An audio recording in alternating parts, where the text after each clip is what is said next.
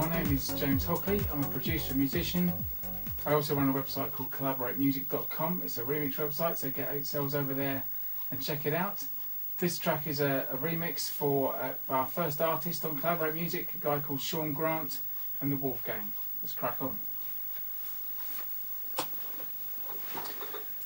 Okay, so I've already imported into a brand new session the parts that I chose in the other video about how I choose parts to use in the remix. All I do is you just go to the media button up here, all files, choose the original project, and then you can import whatever tracks you want to import from there. Just add on there and it will add them into the current project for you. I just find it's a much easier way of working. It gets rid of any extra audio and just keeps everything nice and neat and tidy. I like things being nice and neat and tidy. So the other plugin I've got in here is my MPC plugin. It's because I'm using this one here. I'm going to open the window on there for you so you can see what's going on, because you won't be able to see my little screen on here, which is what I'm looking at. I tend to use this for pretty much everything. I'm just going to go to the browser, into my folder here, and just show programs, and we're going to have, let's load that bank in there. It's pretty good. Let's get some other stuff in. Let's have a Lindrum in there, and we've got 808 in there as well, which is just it's just banks of sounds that I've made up from sample packs and things like that. So you can have that. Let's just come down and just see what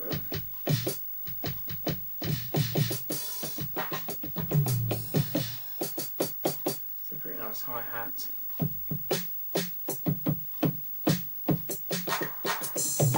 Cool, it's pretty standard 808 kit.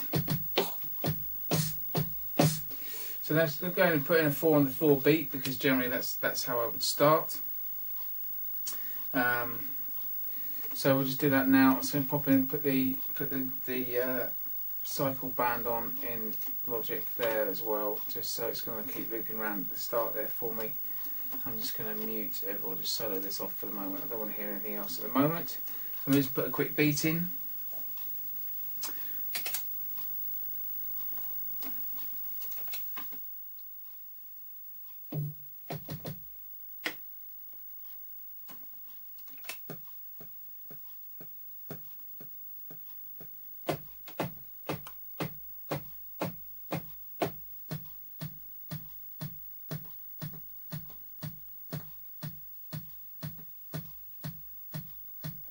Okay, another track up on there.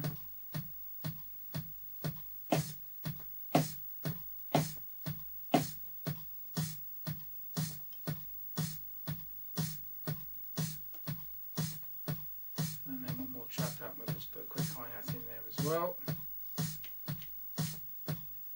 Use that one for this.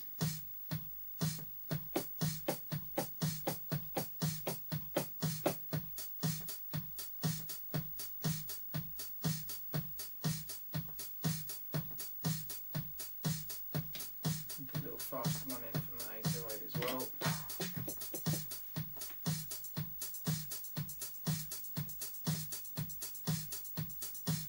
Okay.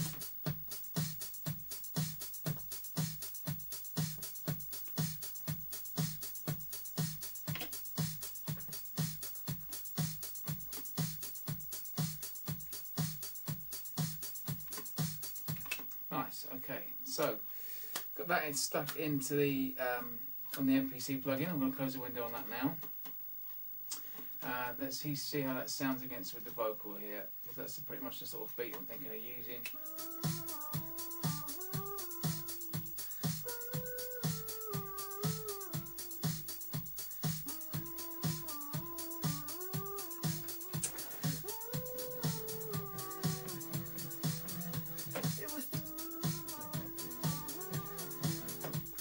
Okay.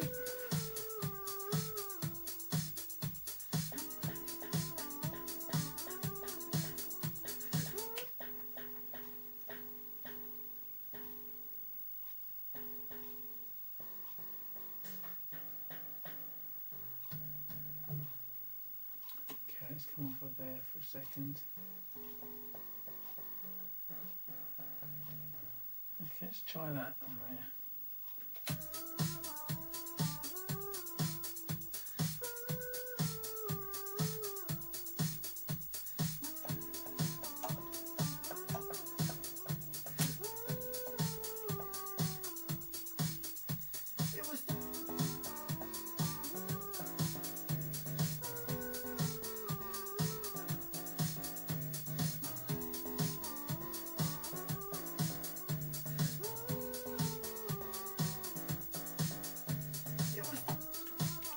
Pretty nice. So I think we're going to use that off of this microbrute here. So I'm going to go in and make a new software instrument track, and let's get the inspector. Where's my inspector? Here. There we go. And we're going to load in. There he is. Yeah, we're going to load in an external instrument, which is a fantastic plugin, because it allows me to choose when we're coming in. 1, 2, 3, 4 should be. There we go. Lovely. I'm just going to go into my other software on the computer here for my sound card and just turn that down.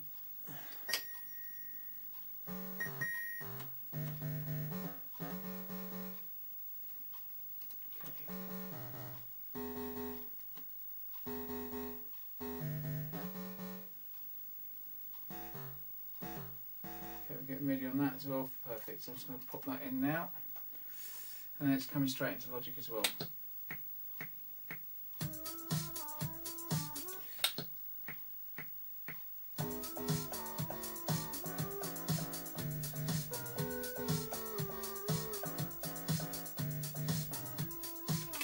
Okay, let's try that. Just give that a bit of a quantize. Quantize that up on there. And then we'll just loop that across.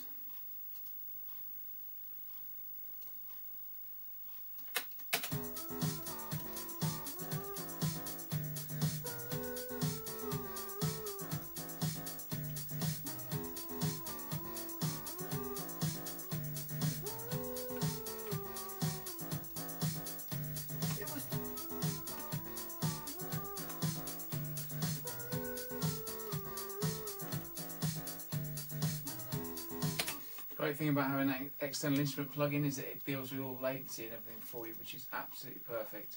Exactly what you want it to do. I'm going to need to just pop in a compressor on that as well, I think. And we're going to put in a VCA on that. Knock that down there. Give it about 2.1 on that. And then I'm going to give it a sidechain. Now for sidechain triggering,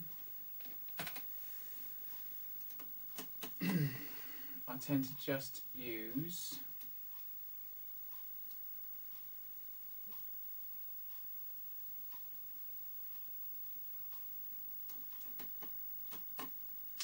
nice and straightforward 909 kit on that EXS24, because it gives it a nice solid base.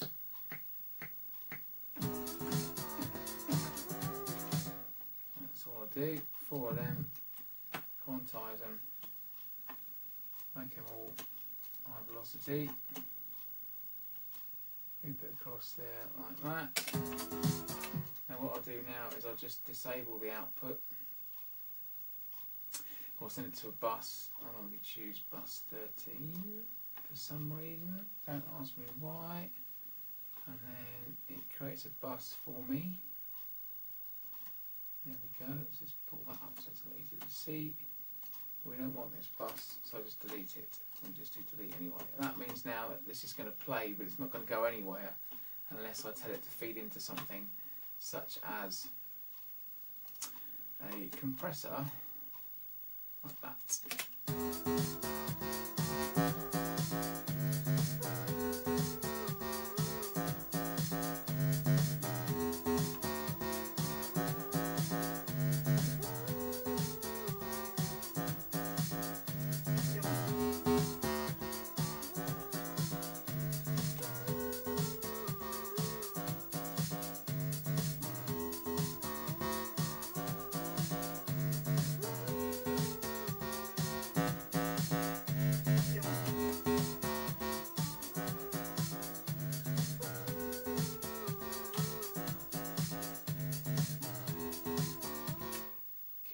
let's just pop a couple of that, a little, what have I got on here for that? I've got anything on there for that, right, okay, so,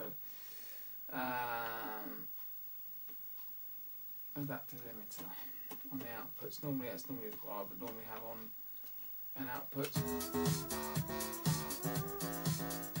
Back off the input until it can never go over 0. Perfect.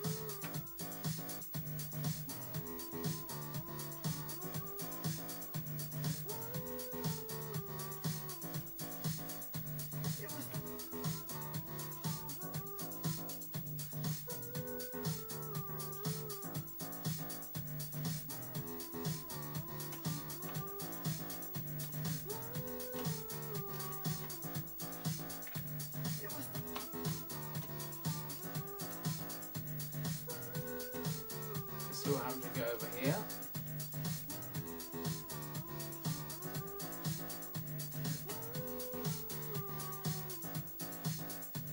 It was down in central Gilbert, where there was born a child, a boy not unfamiliar, the beatings rough to mild.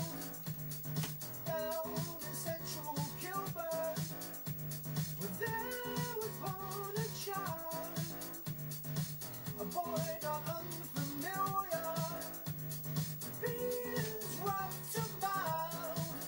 Okay, so that's the basic groove. The most important thing for me when you start a remix is just get a little loop of the vocal, get a groove going, get a drum beat going, get a bass line that grooves off of that. Just like we've got here with the beat from the MPC. We've got the microBrick coming in. You can see how I'm using the external gear coming into Logic. It's playing inside Logic. It's been affected by Logic stuff. Logic's amazing for doing that. Let's just use a different plugin. Just going to pop this into microBrick to demonstrate where I would go from here. Maybe taking some chords or something in there. I'm just going to obviously save it first. Let's add another track. And we're going to use, this time we're going to have a, let's try this retro synth you get with Logic 10. I've not had a lot of experience with this, but I'm up for it. Synth strings, bright strings, let's see. It's quite nice. Let's knock off the decay on that. Perfect, no delay on it or anything, is there? No, good. Let's give it a straightforward tack.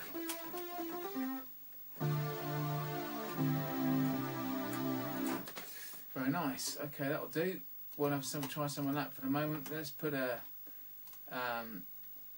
we'll just put an EQ on it. I tend to put EQs on everything anyway, just even if I'm not going to use them, I'll put them on because you never know when you might want to use them.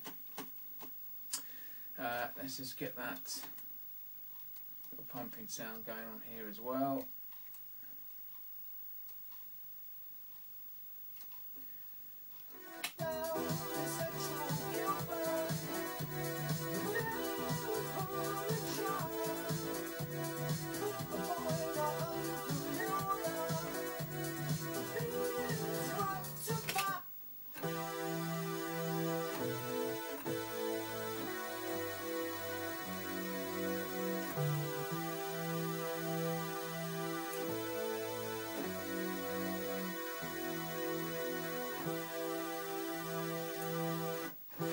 Something like that anyway, so we'll just pop that in here.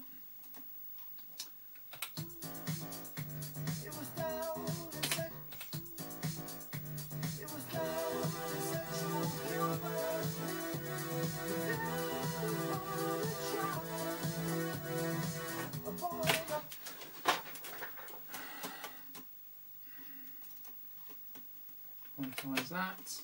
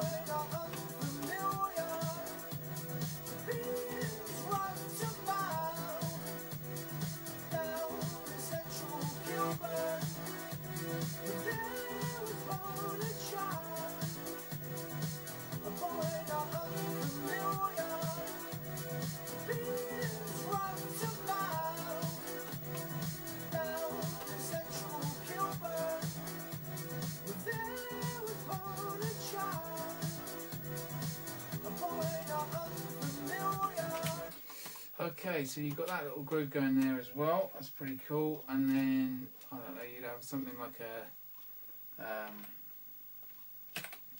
arpeggiator as well, or something going in there. Let's try something like an arpeggiator.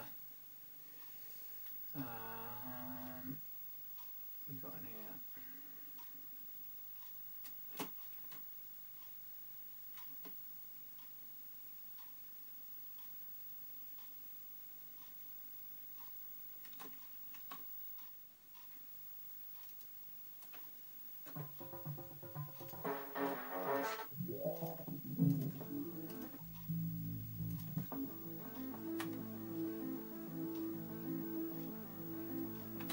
It's really nice.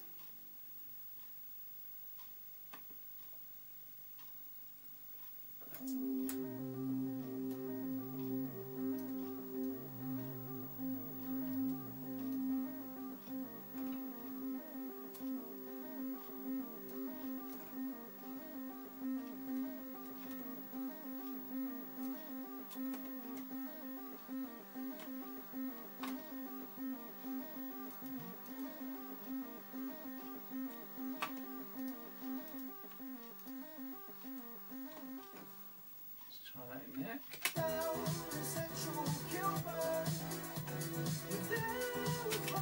MIDI sync's not on. I'll just put MIDI sync on.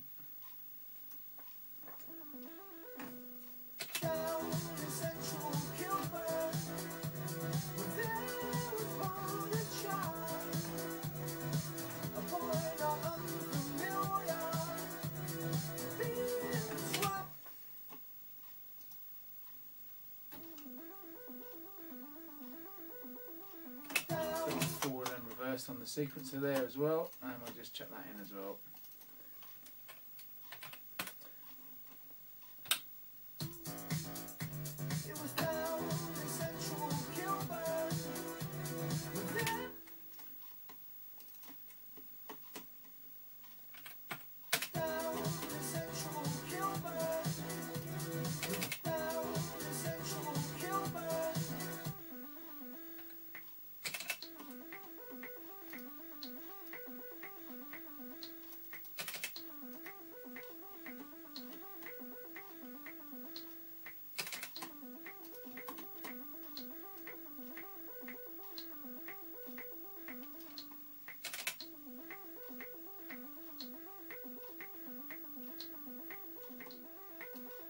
Let's put some effects on that.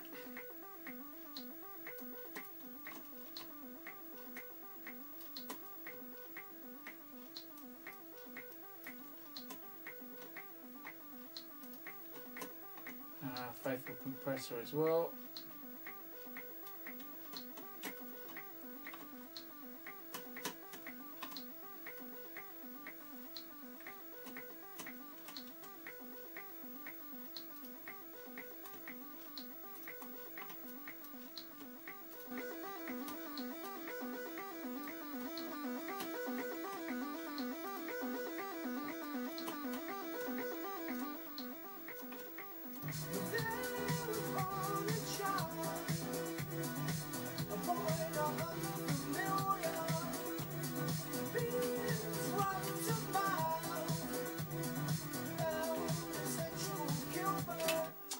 that's how you start a remix. That's how I start a remix. Yeah, so you just get a good groove going and then build it up with the vocals and start doing some effects and filters and things.